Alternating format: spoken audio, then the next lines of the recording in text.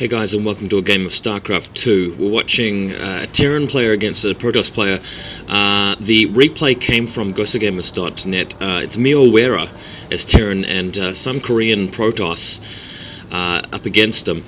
That WeRRA clan, spelt W-E-R-R-A, has been around for a long time. I actually remember picking up Reign of Chaos about 7 or 8 years ago now.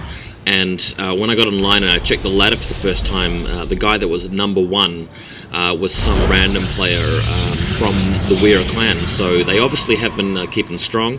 A few of their players, surfaced in the limelight from time to time during Brood War, and obviously during Frozen Throne as well. Terran starting out with barracks and refinery, just very standard stuff. I do see some builds where the Terran player goes refinery first if he wants to harass with Reapers. But that's more of an anti-Zerg strategy as far as I've seen. Protoss player skipping any Zealots in order to get the quick cybernetics core and get straight into tech. Fairly standard stuff. And again, scanner going up straight away. Orbital command is the phrase I was trying to get out of my mouth there. This map is Metalopolis. Metal something. It's got metal in the name. I'm all about metal, as you guys know, if anybody there's familiar with my music, but looks like he's going with the chrono boost on the gateway, going to try and get some Zealots out. I presume that is to make up for the fact that he went for the cybernetics core fairly quickly. Usually you're not really in danger of being rushed by Marines this early in the game, unless the Terran player really wants to try and commit to something funky involving barracks, but it's quite difficult to do. Stalker out now, going to take out the scout. And from now on, the Terran player is going to be in the dark for a while. Now, one thing about StarCraft 2 is, of course, you can use scan sweep energy to see what your opponent's doing, but you really want to avoid that because the orbital command is giving you extra bit of macro in the form of those mules being called down. So you don't really want to use that scan sweep unless you really need to find out what your opponent's doing. Looks like bunkers going up along with reactor on the barracks. Looks like the strategy here for the Terran player is really to make sure he survives this initial push of Tier 1 units in terms of harassment here, and that's what the Protoss is doing in order to either tech up to something or expand very quickly. And I think Protoss player here will realize that. Seeing a bunker there like that, it means that the Terran player is going light on troops, Tier 1, gonna get something a bit more significant in the short while. Second gateway going around here for Protoss. No sign of expansion just yet. Really, he doesn't want to expand because he doesn't know whether he's going to be out-teched or out-expanded. But once he sees that command center flying over, that's when he'll probably get a nexus of his own. But what we're seeing here is the command center being turned into orbital command straight away. I quite like this move because it means he can start calling down mules from it straight away, and the Protoss player doesn't actually know what he's doing. And I think it's quite a smart play there from Terran, not floating it down immediately because he knows that he can't quite get rid of all the Protoss troops if you factor in other reinforcements coming in from the Protoss base. But we did see here a expansion going down for the Protoss, which I think is a fairly safe thing to do considering the fact that he's got Stalkers available, he's got 2 gateways pumping them, and he's seen that investment of the bunker. Usually you wouldn't be investing in a bunker and several barracks worth of fast pushing Marines and STEM unless you're doing something very sneaky, but fairly solid moves from both sides so far, so I'm quite liking the level of play I'm seeing. Robotics facility up straight away, that can be quite handy for quick observers because having an observer in your opponent's base, really, they're not going to try and comsat it, too busy for that usually. Well, it can happen, but you really need to know what your opponent is doing. StarCraft 2 seems to be a game of hard counters, to be honest. If you know exactly what your opponent's unit composition is and what he's doing, where he's on the map, you can really stop him. And with Brood War, I feel like there were other factors involved. Brood War was very timing oriented in a lot of ways. You had to get a lot of position right there. We had a lot of talk about mid-game convergence. Won't really go into detail about what that is, but that's something we saw a lot in StarCraft 1. I think it's sort of really being ironed out, where that starts and finishes in StarCraft 2. There's less knowledge about it. A first observer arriving in the Terran base, he'll see here that he's going heavy on Marauders with all of those reactors. Sorry, not reactors, tech labs.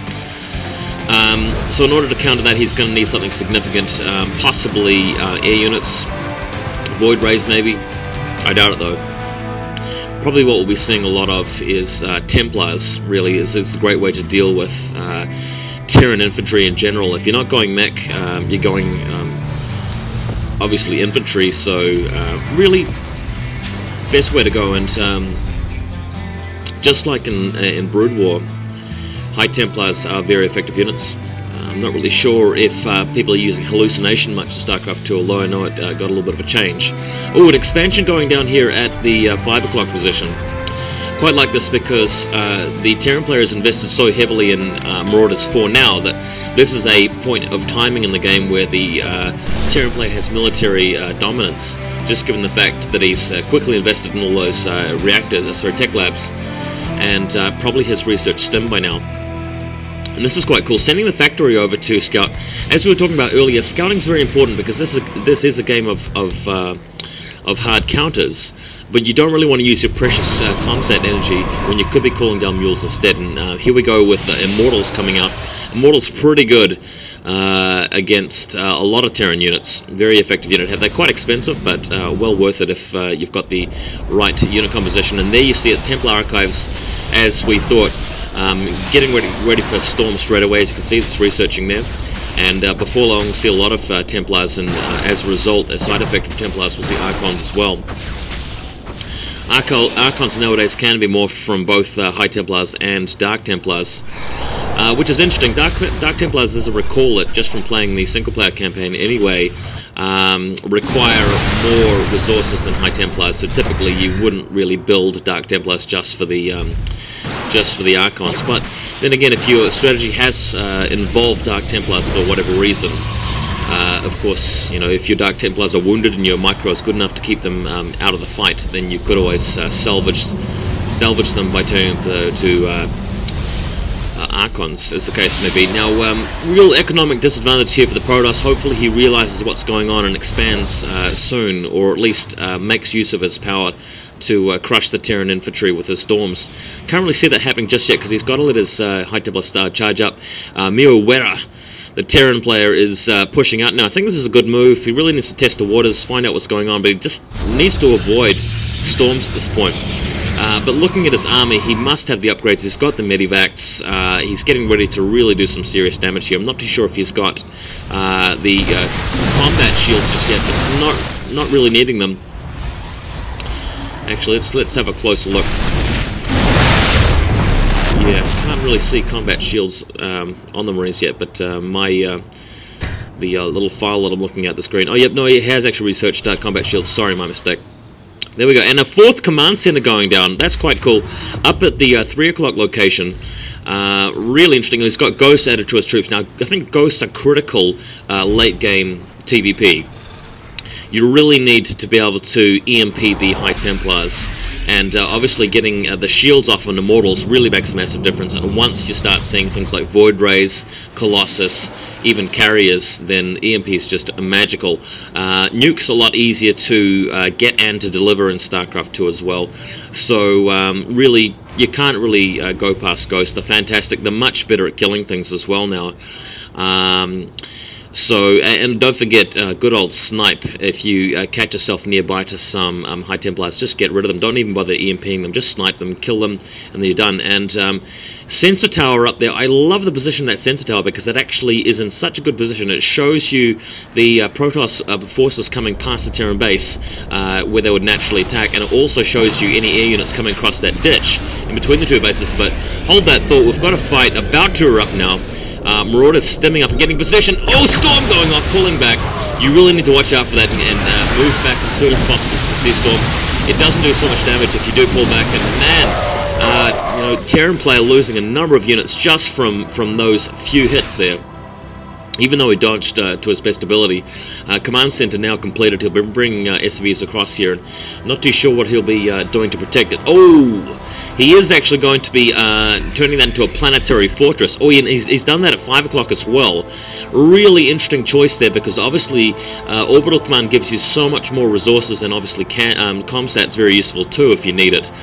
But he wants to keep his economy up and rolling by keeping those expansions alive.